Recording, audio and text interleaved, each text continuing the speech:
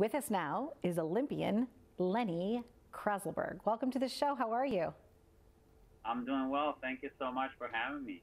So excited to have you here. You have such an interesting journey because you grew up in Russia, but then somehow ended up here in the States. Can we talk a little bit about that transformation for you? Yeah, absolutely. So I grew up in Odessa, former Soviet Union, in the mid 80s.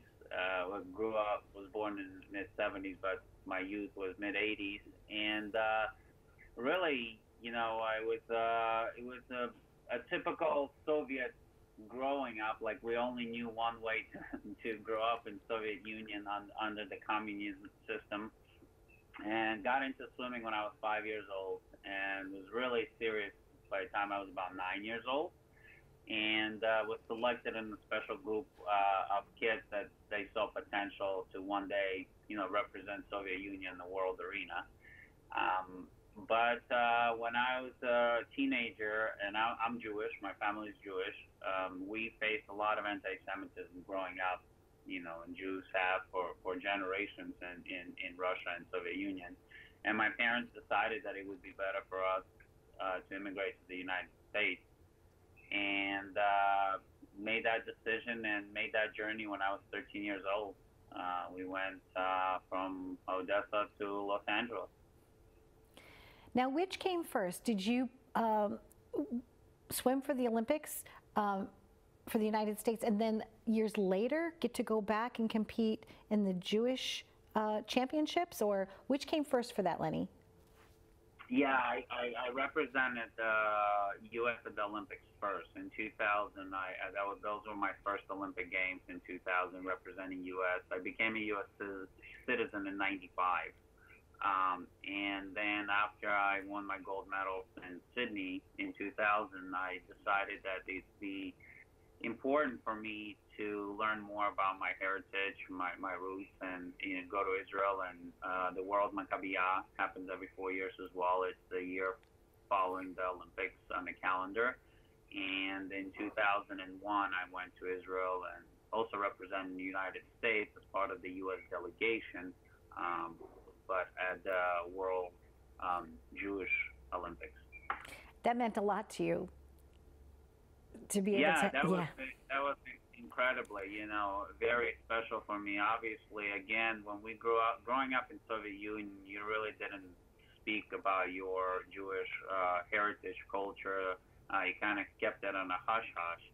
So when I got to the U.S., it was the first time we really felt free and proud of our heritage and being able to talk about it. So, when I had an opportunity to go to Israel and learn more about it for myself and have more pride for our culture, our heritage, and it was real special. It was obviously way beyond sports.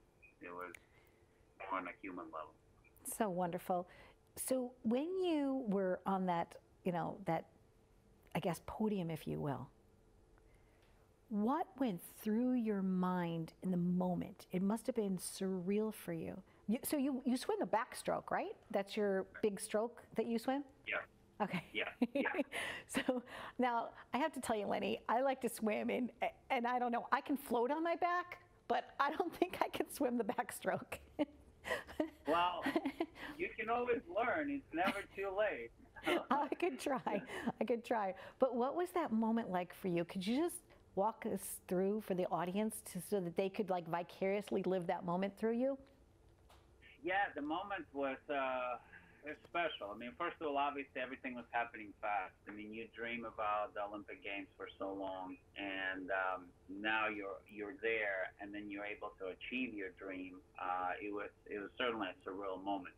But standing on the medal pedestal and having the national anthem playing, I really, the length of it, however it takes just over a minute, but you look back at this journey that my family went through, leaving Soviet Union in the late 80s, and now standing on the podium at the highest level of sports, representing United States, and all of that happened in a period of 11 years.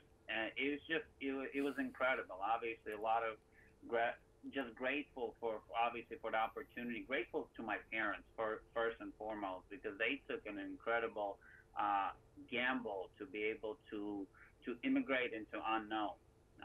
This country is the best country in the world. It certainly offers the best opportunities in the world. But as an immigrant, there's a lot of ups and downs. There's a lot of challenges. There's never any guarantees. And certainly, my parents were in their mid 40s. They weren't young, and they had to uproot what they had and move here for the better of their children. And I'm standing there in a medal pedestal with a gold medal, and our national anthem playing. Obviously, you can imagine how my parents felt. And then for me, it was just it was this journey, continuing journey to opportunity and being able to make the most out of it. Congratulations. And now you're helping others. Tell us about the club that you're working with now. That sounds exciting. Yeah, I'm very excited. I'm a general manager of a club, LA Current. It's one of 10 professional clubs in a professional swim league. This is the first ever professional swim league in the world, and I'm really excited to be part of it.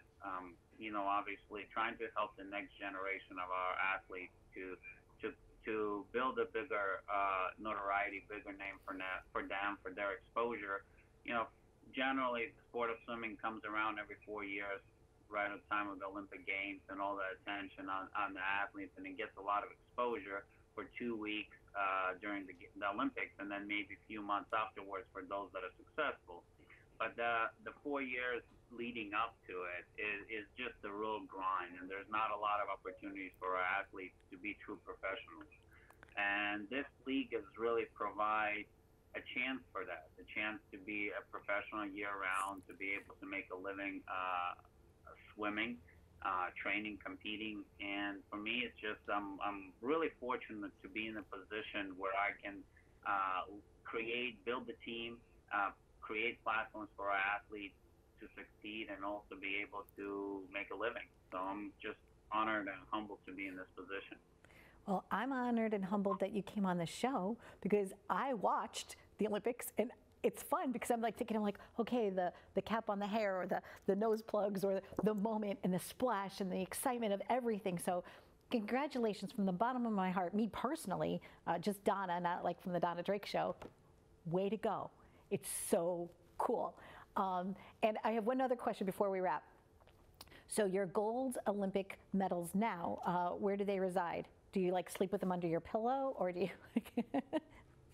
do you walk around the house with them sometimes? That's a question that gets asked all the time. Right. So I have them at home in the safe. Okay. They mean so much to me, and it's definitely cool. But the journey is what really always stands out most. Is just those moments to remember, and even just the question you asked about how does it feel to be on the pedestal? That's just, it's going back and describing that and kind of reminiscing on it. That's what's so awesome and so unique. And I appreciate you for giving me an opportunity to share my story. And thank you. Oh, you're welcome, Lenny. And this year, let's help the USA go for the gold again, right? Yes, absolutely. Well, we're excited about Tokyo. Me too. Okay, happy journeys to you. Thank Swim you very well. much. Thanks, Lenny. Take care. Bye-bye.